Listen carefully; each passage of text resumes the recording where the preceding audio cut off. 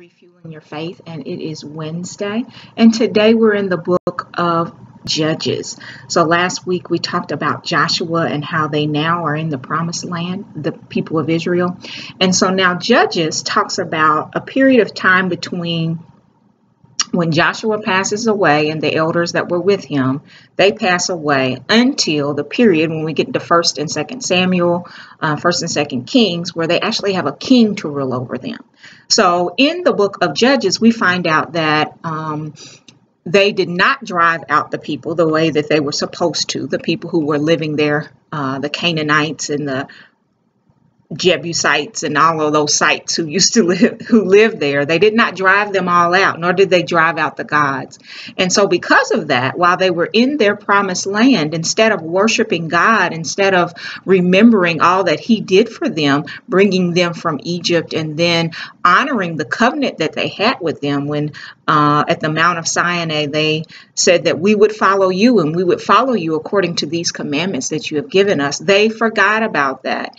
And they worshiped Baal and they worshiped the other gods that were actually the gods of the people of the land in which they inhabited. And so because of that, God, in an effort to try to bring them back into obedience and into the covenant that they had made with God, he sent nations to conquer them and to help them to oppress them, basically, so that they would call to God again.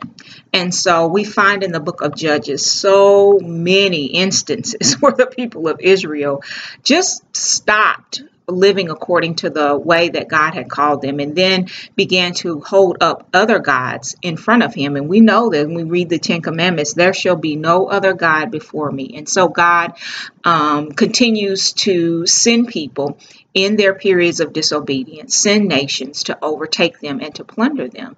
And then when the people of Israel would remember and get tired of the oppression that they were experiencing, then they would call out to God and God would send a judge.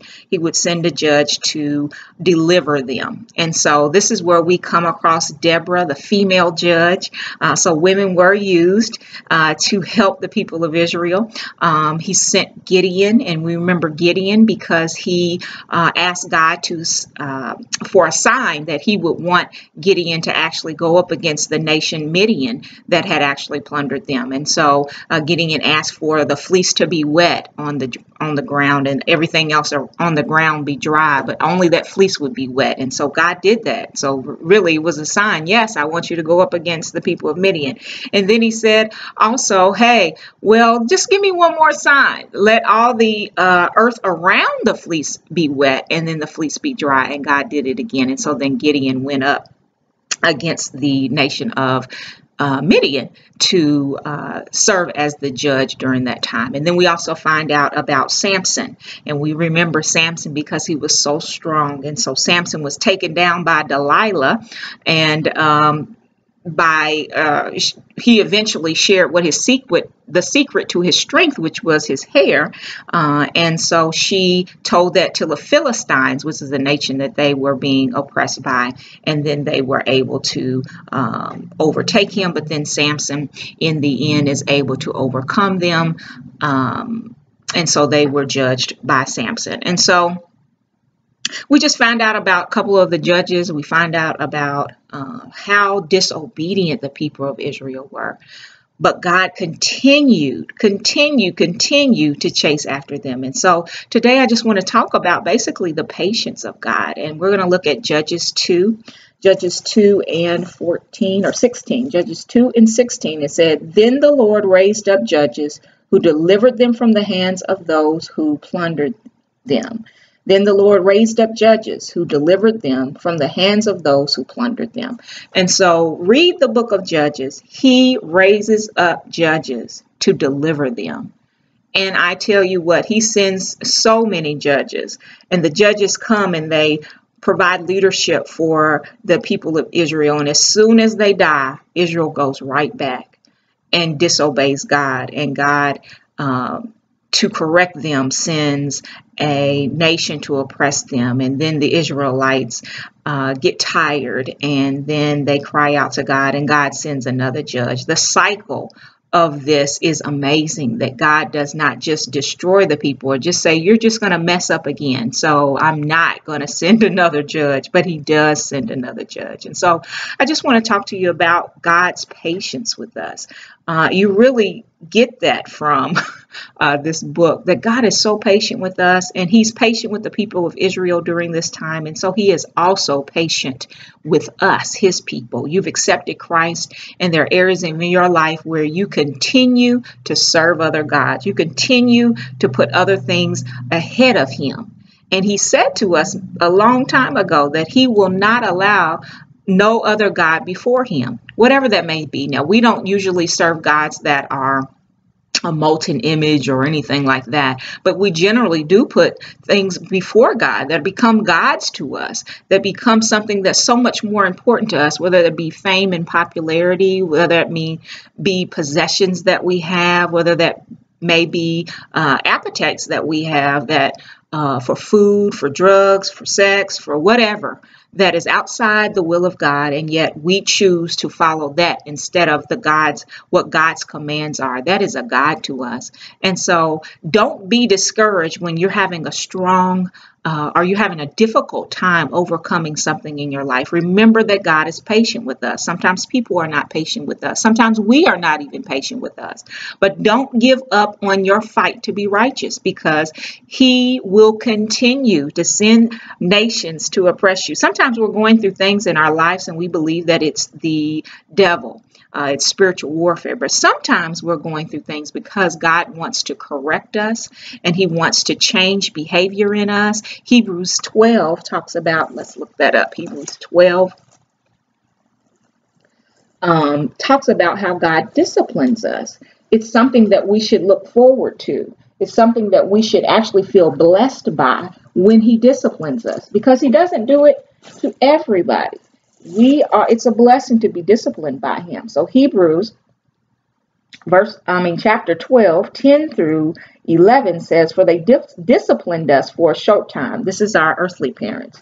Our earthly parents disciplined us for a short time as seemed best to them. But he disciplines us for our good, so that we may share his holiness. All discipline for the moment seems not to be joyful, but sorrowful. Yet to those who have been trained by it, afterwards, it yields the peaceful fruit of righteousness. And so God is going to discipline us. God is going to send a nation to oppress us as the people of Israel. He's going to send situations so that we can correct our behavior, be drawn back to him, so that we can be back on the right path. When we accept Jesus Christ, his call for us is a call to holiness. It's a call to be who he has called us to be, to live the way he originally created us to live. And that is in line with his behavior, in line with his character. But he is patient with us. Don't beat yourself up. I'm not saying that you ought to be like the Israelites and continue blatantly.